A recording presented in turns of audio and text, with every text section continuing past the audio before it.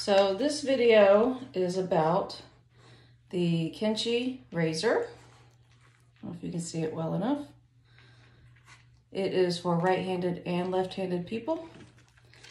When you buy it, you get the handle and a 10-pack of blades that looks like this.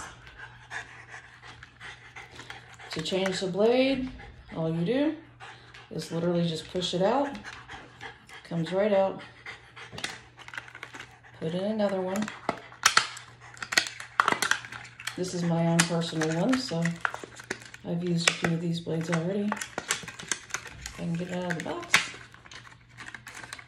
There we go. So it comes in a tray like this. There isn't really a right or wrong way to put it in. So you just take it, slide it in like that, push it down, and then you're ready to use it. So what I use this for, mostly, is to blend anywhere that you would blend with thinning shears. So I've already done some clippering on her, and she's my house pet.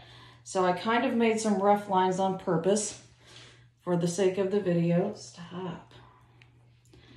So you can see here, there's a pretty obvious line from the clippers. So just gently, I mean very gently, just with a short motion, I just go over that line. Stop. And she's got her collar mark here too, because she wears a collar normally.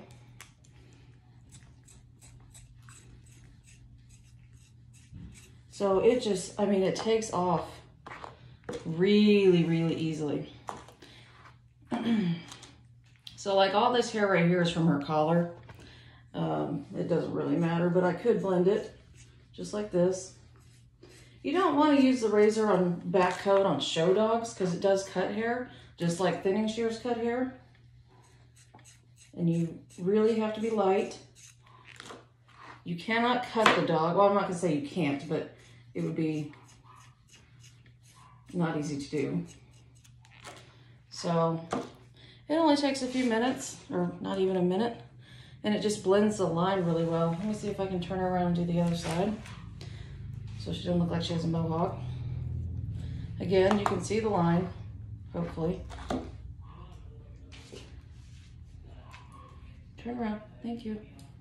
And I'm just going to take my razor and just go over that line really gently with short strokes.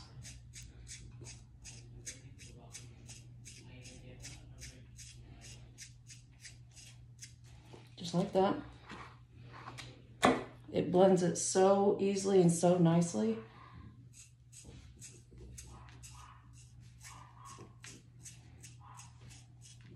And it's certainly cheaper than thinning shears.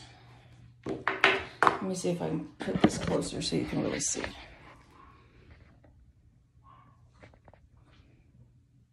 Stop. Okay. So another thing, sometimes I like to use it on top knots. Again, kind of butchered her top knot just so you could see. Thank you for all the kisses. Let me see. I'm doing this video by myself, so maybe I might have to have her lay down. Can you lay down? Okay, so on a top knot, again, I just clippered the back skull right here, just about an inch wide with a 10 blade. Stop. Come here. Ooh. And I'm going to, where that line is, it's really right here. You can see it sticking up. Take my razor and just blend over that line. If you're not very good with thinning shears, this is a pretty good tool to have because you can fix a lot of mistakes. And it just makes it look so nice and neat. Stop, stop, stop, stop.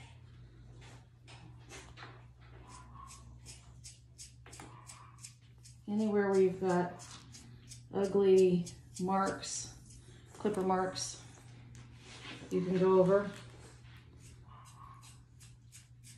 with your razor.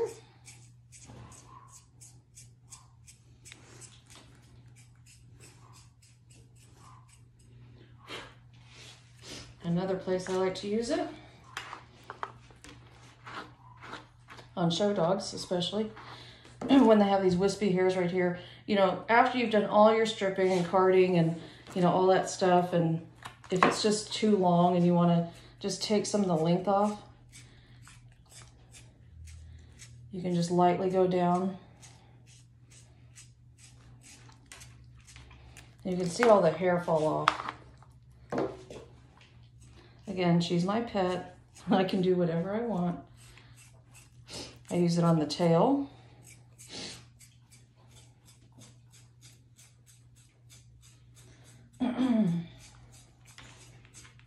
If you're tidying up, you know, your pet dog's at home and you've stripped their backs, and again, the hair is just too long. Again, these are not show dogs I'm talking about. You can use it on their back ever so lightly.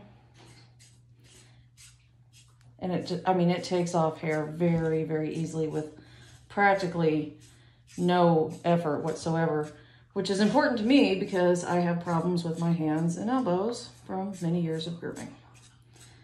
So it's nice just to keep things tidy like that. Anyway, if you're interested in a razor, if you have any questions, let me know. Or if you want one, let me know.